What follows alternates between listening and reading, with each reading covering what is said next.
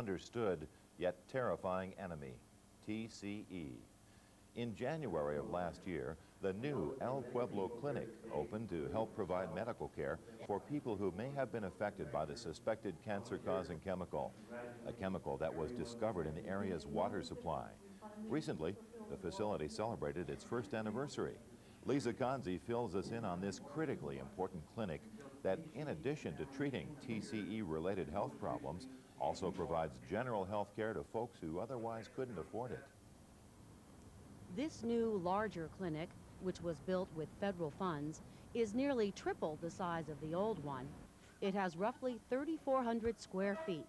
It also has triple the facilities. Whereas the old clinic had 3 examining rooms, 2 full-time nurses, and 1 full-time doctor, this one has 10 examining rooms, 3 full-time nurses, and 3 full-time doctors. Dimitri Katsaros is one of them. You have to realize that the people in this area are not very wealthy, and most of them, they don't carry any insurance. So this is a paradise, a lifesaver for these folks, you know, who need medical attention sometimes immediately, sometimes within the next 2-3 hours. On a busy day, the staff might see 90 patients, half of them children, like Raquel Bryant's 5. They were here today for immunizations. Raquel's been coming here for more than 6 years, through all 5 of her pregnancies and the delivery of each child. El Pueblo has been invaluable to her. Because it's convenient, it's close to my home, and it's easy to, you know, it's just the doctors are really good, basically, and it's inexpensive, you know, with access and everything. You know, it's not hard to find, you know, this place, you know. I recommend this place to a lot of my friends and everything. Studies have shown El Pueblo lies in what's known as a poverty corridor, where the average median income runs about 25% lower than the rest of the city, and where there are fewer services available. With that in mind, El Pueblo has found at least 3 different categories of people who need their help here. The first they call the Notch Group.